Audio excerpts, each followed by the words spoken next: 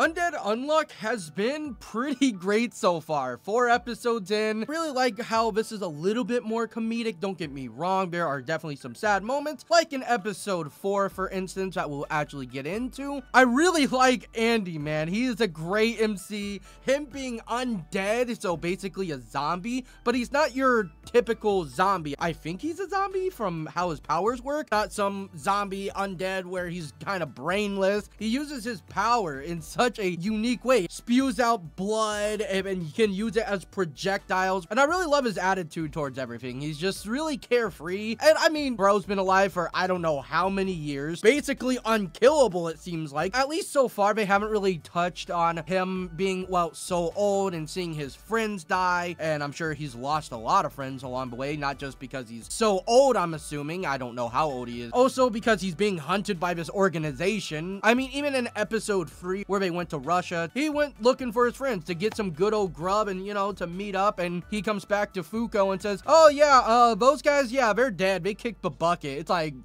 bro, what? I'm surprised he's just like, yeah, you know, it is what it is. I mean, I've been alive for so long, you know, it's whatever at this point. I do wonder if we're going to get some more moments with him realizing, or maybe just having the emotions really settle in. Not that I want to see Andy sad by any means, but that's just one thing that's always in my head about people who, like, live forever, how they are affected by such things. But yeah, Andy, absolutely great. Fuuko, you know, she's not terrible. I would say that Gina, who we just saw in episode 3 and 4, is way better than Fuuko. I'm not gonna lie, I do like her. I'm gonna spoil it if you haven't seen episode 4. So if you don't want any spoilers for episode 4, please click out of the video. I apologize. Gina does die in episode 4. Now, I did go to the Wikipedia about Gina because I really didn't understand her abilities, and I still don't fully understand it either. Her ability is something along the lines of unchanged. She has a barrier, I understand that. Has these invisible hands that can grab you and crush you and all type of stuff. I looked on the wiki page and I still don't completely understand her abilities. I'm just too stupid, I guess. She does technically die in episode 4 with their really big fight, which I will say was absolutely amazingly animated. So sadly, Andy and Fuuko do defeat her, and I was really kind of sad about that. Not like I cried and bawled my eyes out or anything, but I was like, dang, man, why you gotta kill off Best Girl, bro? I was actually hoping, man, that she would actually work with them. I know that probably what's going to happen. Gina is absolutely in love with Andy. He is down bad for him, and it was really sweet and wholesome, I think, seeing her love for him, although she's definitely quite crazy. I wouldn't call her like the craziest bitch in the world. She definitely has a sweet spot in my heart. I don't know, man. Sometimes I do like them crazy bitches, you know, like Kurumi Tokisaki, Fear from C3, Sally from Peach Boy Riverside. You know, I do like my crazy bitches. Man, after watching the end again,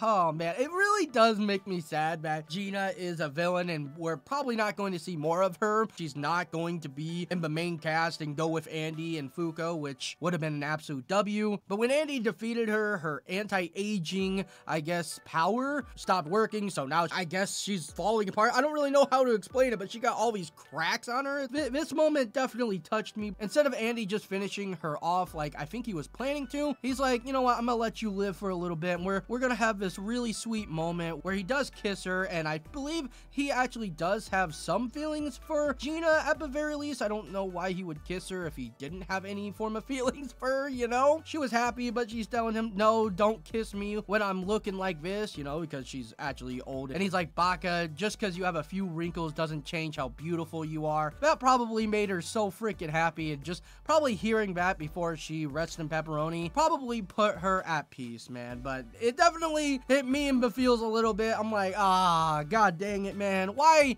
you gotta do that, man? Why you gotta get rid of Best Girl? You cannot tell me she's at least not awesome, man. Her character design, her attitude, how she's a little bit crazy as well, and, you know, her love for Andy, man. You know, that just definitely hit the feels. Definitely hit the feels. So yeah, absolutely mega W episode of Undead Unluck. Definitely the most feels Batman episode, but also somewhat feels good, man. But mostly feels Batman. man.